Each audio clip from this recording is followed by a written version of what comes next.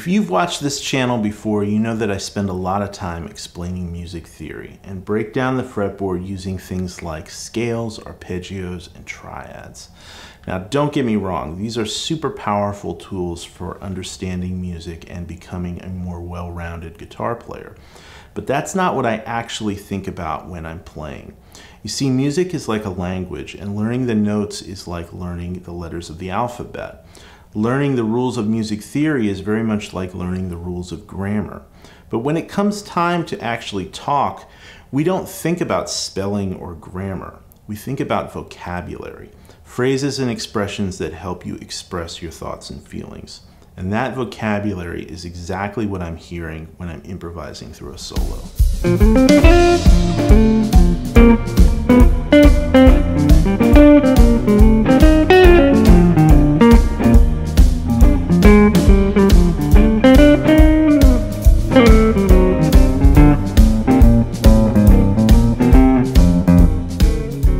So if you've ever tried to learn a second language, you'll know that there's really kind of two different approaches.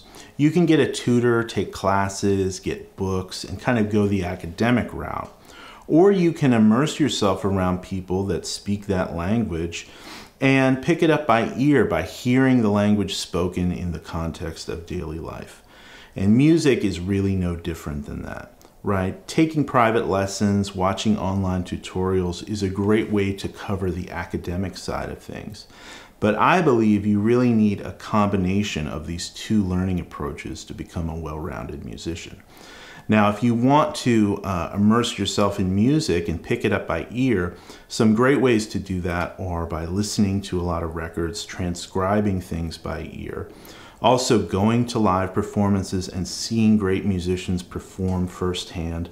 And then, of course, also performing and playing with other musicians, especially musicians that are going to challenge you and push you. If you combine these things with a basic fundamental knowledge of theory and the fretboard, really the sky is the limit.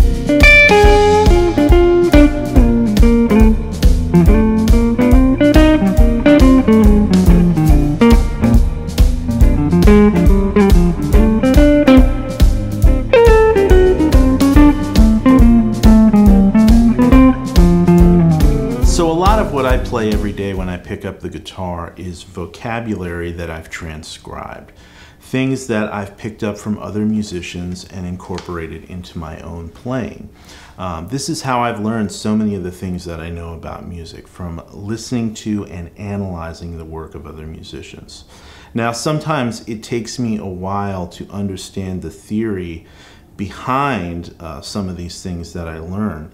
But by understanding the context of the song, the underlying chord progression, I can see where this vocabulary fits in and I can start to use it. Then by having a basic understanding of music theory and how the fretboard breaks down, I can start to analyze this stuff and figure out what's really going on. This allows me to then expand on it, reorganize it, spread it around the fretboard, and start to make this vocabulary my own. All right, so here's an example of something I recently transcribed, a little piece of vocabulary that I've added to my own playing. And I'll show you a little bit about how I would analyze this and start to incorporate it and make it my own thing. This is something I heard my friend Pat Bergeson play at a recent gig. Pat is a phenomenal jazz guitar player, if you're not familiar with him. But this was over a swing blues in the key of F. And this lick happens over sort of the 6-2-5-1 part of the progression, So from F to D7, G minor, to C7, and back to 1. So understanding the context of where this lick happens, what is the underlying harmony, what's the chord progression, what's section of the form is it in, that's really the most important first step, because that's going to really help you when it comes time to analyze it and figure out what's going on in the lick.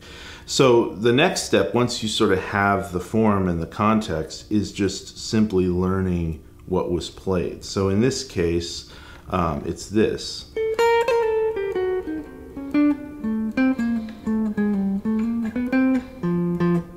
right? So a really beautiful line, kind of a bebop style line that outlines those chords. So now you can take a deeper look at it and start to figure out what exactly is going on in this lick. And it starts over the F7 chord, and we're highlighting, you know, the third of that chord. It starts on the chord and then it does sort of a little trill that goes back to that third. And then right here, we're targeting the third of that D7 chord. So that's where the chord change happens. And then again, sort of doing a little chromatic enclosure that's targeting the root of that D7 chord. So.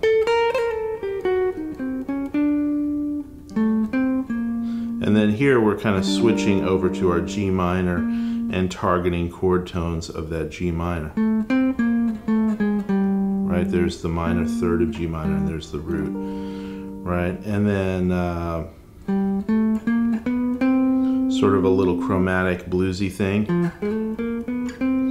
Right, to target the root of the C chord. And then we're back to our F7.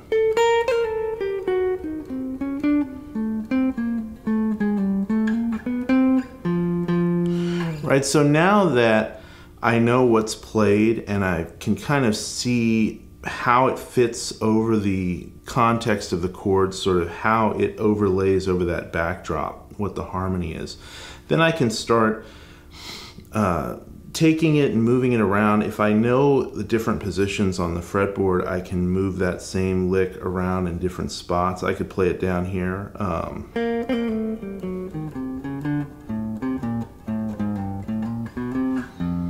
Right, and move it around to all the different positions and different string sets, and start playing it in different keys and all of those things that come with having a good grasp of the fretboard. But then I can also take the concepts, if I understand the theory behind it, you know, what chord tones are being targeted, little things like chromatic movements that are being used. I can start to kind of break that apart and incorporate it with other things that I know that are similar, or just take those concepts and elaborate them on them and reorganize them. So I could take the opening part of this lick, and then from here maybe go in a slightly different direction. Right, and then maybe something like that. So that's a nice line.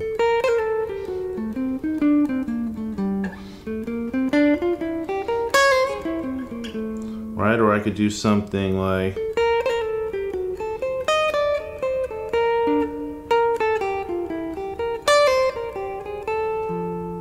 right, so just taking these concepts, these ideas of targeting chord tones using chromatic enclosures and little things like that, and taking this basic vocabulary and phrasing and using that as a jumping off point to create vocabulary of my own.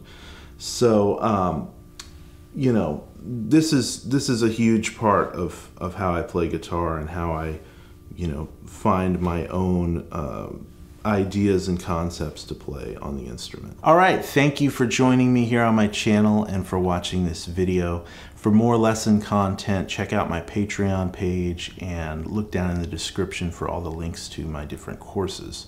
As always, happy practicing, take care, and I will catch you next time.